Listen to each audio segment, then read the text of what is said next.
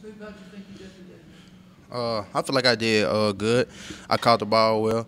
That's what they really wanted to see from me, catching the ball. So I feel like I did great at that. Didn't have no drop passes. What kind of draft feedback have you been getting from different teams? Right now they got me going like third day, so that's what I'm hearing right now. How's this whole process been for you, the pre-draft process from Sugar Bowl to now? It's been fun. I'm gonna say it's a good experience. You only go through it once, so I've been enjoying it. Just trying to see where I'm gonna land at now. Snoop, what all went into your decision to go ahead and move on this early and go into the draft? My mindset was coming in my junior year to put up the numbers I needed to get out. That's why my mindset was coming in my freshman year, really. Like, I knew I was coming in college to come in and try to get out.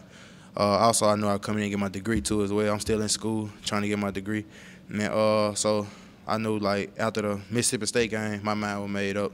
I was going to leave. I just didn't announce it, but I knew I was going to leave. When would you finish that degree? I supposed to graduated in December, but with me finna get drafted and stuff, I'm going to finish next spring.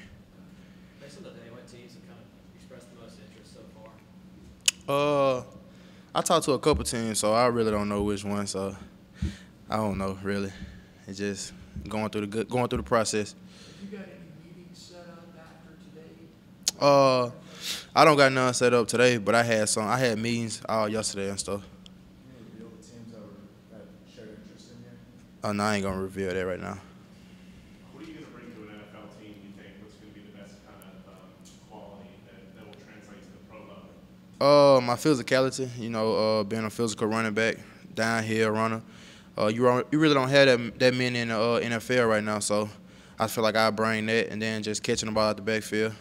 So I bring that to the table. Who's been the most instrumental and vocal in giving you advice just all throughout this draft process, and walking you through the way things have done and so forth? I'm gonna say my trainers down there, House of Athlete. I train with Mo Wells and Jordan Bush. They train NFL guys, so they had guys that been through the process, so they give me advice going through the process and stuff.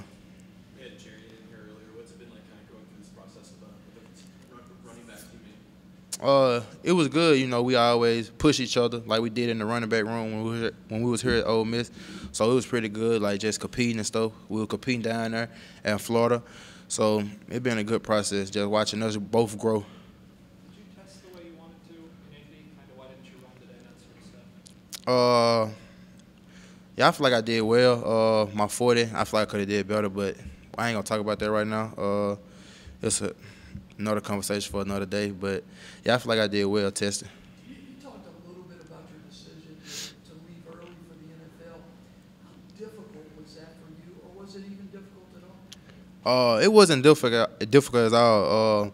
I knew for my parents and them it was difficult for them because it's a new transition. You're going to be a professional now, so they was kind of worried and all that. But I knew in my heart and my mind, I knew I was ready to make the transition to go be a pro.